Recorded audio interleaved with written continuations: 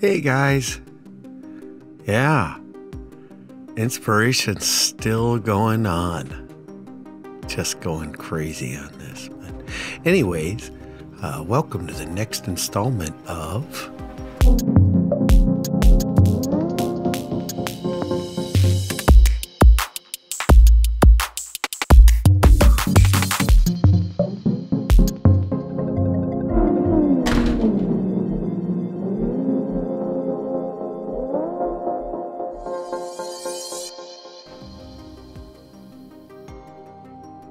It's hard to find words sometimes when the feeling gets you. This video right here, it's a little longer, you know, for the newer style videos that I've been making here. Yeah, I wanted to get things so that you guys could kind of understand the joy that I've been going through just during all of this. There have been several comments on different media systems, Discord, Facebook, simply just amazed at how fast this is all coming together. This is kind of like the perfect storm. I completely agree with them. I don't really have any understanding. Yeah, this particular one, as soon as I have an idea, I'm able to find the right pieces and make the adjustments. I gotta think this happens to other people. I'm just, I can't tell you how much fun I am having with this. It is just the accumulation, I think, of, you know, the last 2 years of building and painting and learning things. But the video went together real fast too. So anyways, right here, it's real top heavy. And then I'm a little worried about the crane I'm going to put on top. Yeah, I know, all that stuff. And on top of it all, I'm going to put a crane. And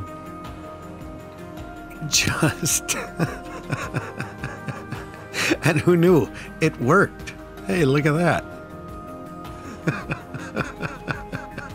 So silly. So now we're on to the big detail parts of it. Essentially, I was going to do a Sump spider haunt, but a comment came on the last video about nets catching garbage, and, you know, yeah, for sure they'll be used in Necromunda. Some 3D prints my buddy Mike gets me here. I'll have a link for those down in the bottom. And, you know, one side's going to have a grill and the other side's going to have a great big fish hanging off the end of it. Yeah, there's some ripper jacks hanging. You know, once again, you got to worry about playability when you're doing this stuff. The netting is a orange bag that holds oranges. I had a little bit of a question as to whether the PVA was going to solid it up, but it totally did. Yeah, another amazing thing on this build. So we are coming to the end of the beginning stages of this video. The second half of this is going to be painting. So yeah, and I'll let you guys do this walkthrough real quick, and I'll be back in a minute.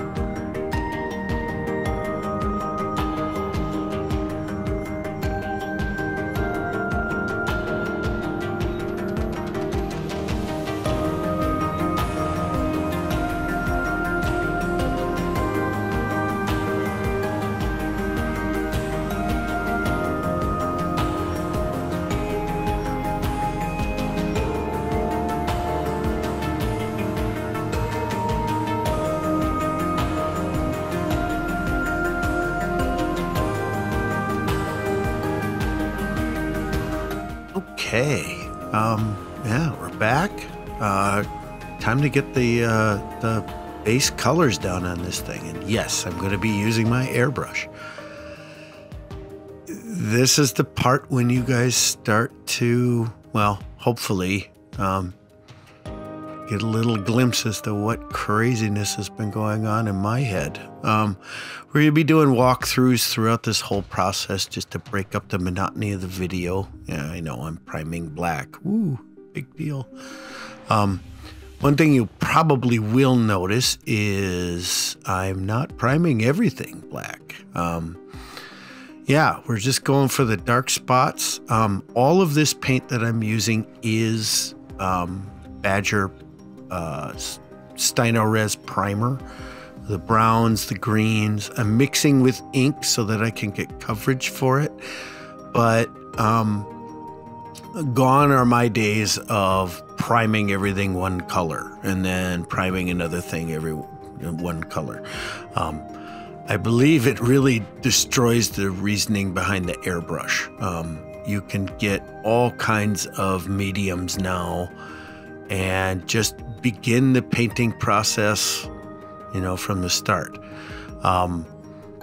without going in these stages and steps that somebody told you needed to do. I know when I first started out, yeah, that's good rules to have, but the creative process is one of the reasons that this stuff comes as easy as it does to me.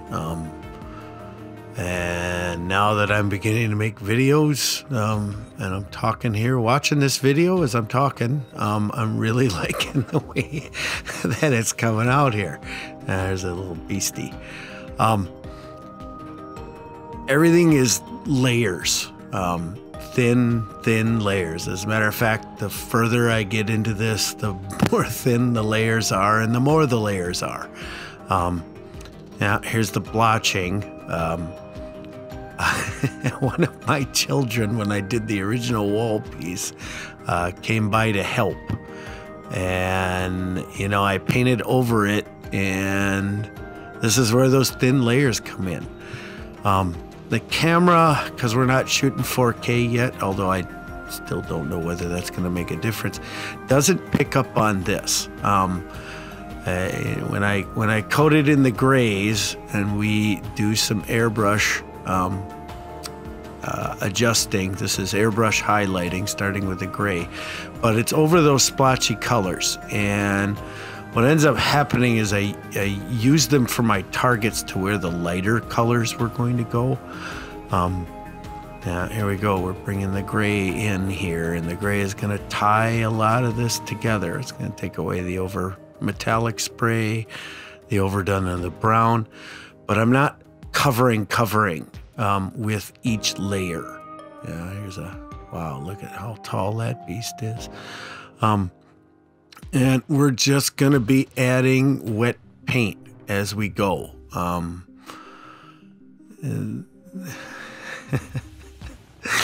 I don't know if this is a single technique. I think I'm mixing several different things all together, and because I'm getting very used to working with all this stuff, that it is coming easier. And